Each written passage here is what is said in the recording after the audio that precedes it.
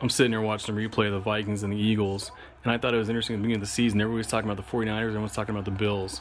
But no one mentioned a peep about the Eagles. I mean, dude, Jalen Hurts is a bad dude. I think they're going to run the table. They're going to go undefeated in their division. They might lose one game to the Giants. But, I mean, come on. I can't even tell you who the quarterback for the Redskins is. And obviously, Dak Prescott is out. They got a new quarterback there in Dallas. I think the Eagles are going to run the table. They're going to have home field advantage. They might just make it to the Super Bowl. It's probably going to be against the Patriots. I'll tell you why. Because the Bills, I have no faith or confidence in them.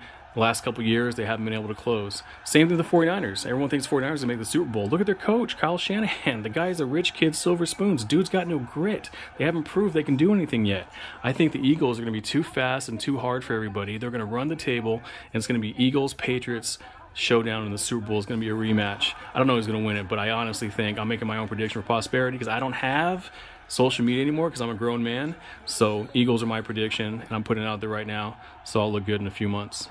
Eagles.